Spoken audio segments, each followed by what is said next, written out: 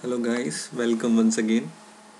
In this video I will show you how you can take the sum of your rows or your database values. So for example, if you want the sum of all of your ages, how you can do this in Java, I will tell you today. Age is not logical to make a sum of ages, but sometimes you require that. For example, you have to calculate a bill, and for example here instead of age, prices are given and you want to calculate total price and show it into a box, then this video is for that. So right now I don't have those kind of logical data, so I will show you how you can take the sum of your ages.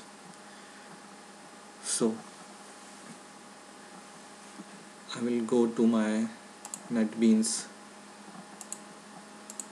program. Here what I have done is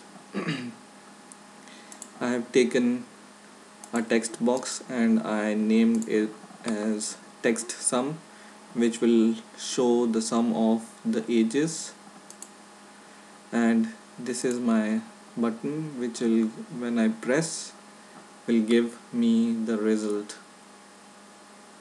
So for example, I will go to this event action and action perform, and here what I need to do is first is make a try catch block. So I have already done that in order to save the time. So now after making your try catch block, what you need to write here, first of all declare your string name, SQL query string SQL is equal to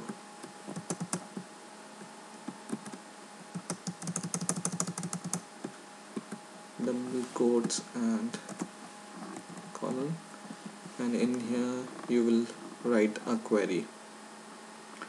So I will select age from my table name. So I will see what was my table name.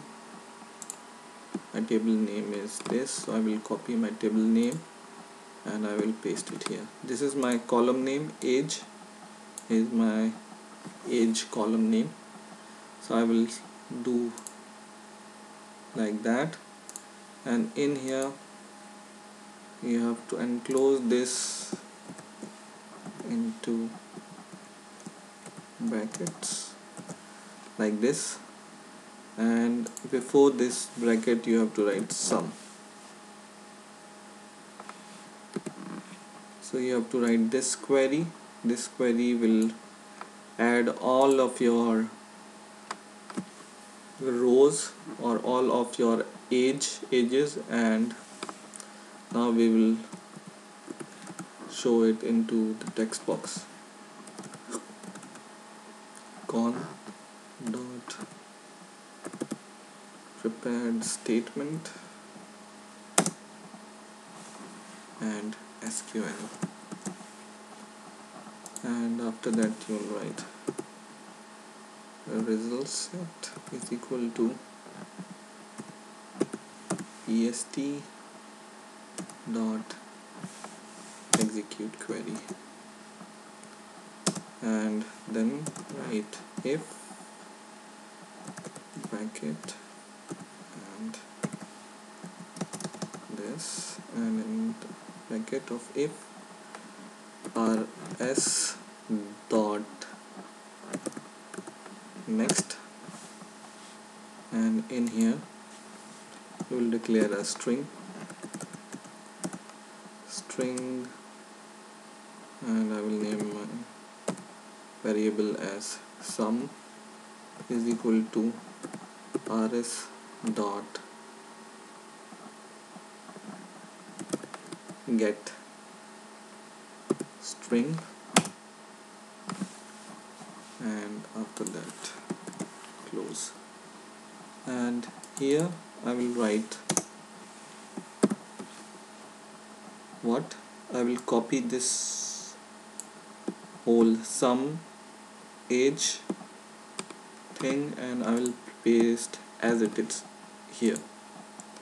So this will it will do is it will take sum and it will place the sum in this string variable, and after that I will retrieve it. I have to retrieve it into this text field called text sum. So I will copy this and I will go to my code, will paste it, dot set text,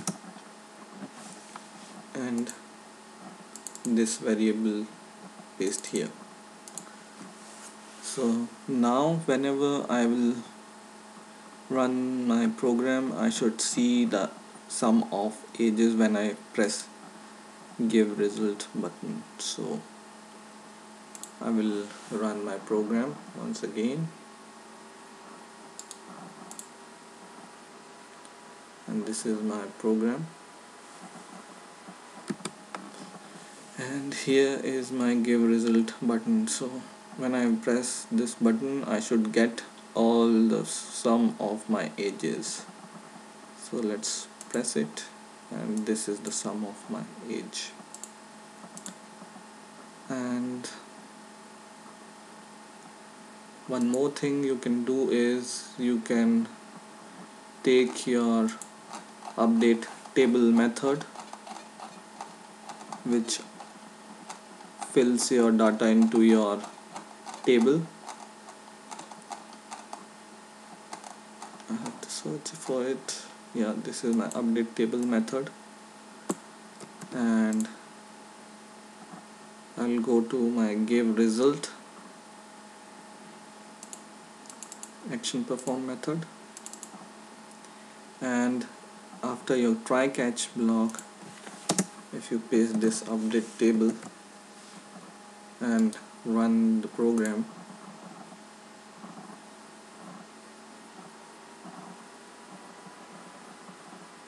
now it gives you the same result, the result of ages, which is 358. So for example I will add one more value, which is Bob, and Wally. Sorry, this should be employee ID. Bob, his age, I will choose he is a male, and I will save the data. Data is saved, and when I press it, it will show me the result, which is different because 26 is added to 358. And whenever you press this button, your table will be refreshed also. So that's why I copied and pasted the update table method. So in this way you can take the sum of your column values. I hope you have learned something new, and please rate, comment and subscribe. And now I also have my blog, so you can visit it and leave your comment there also. And thanks for now.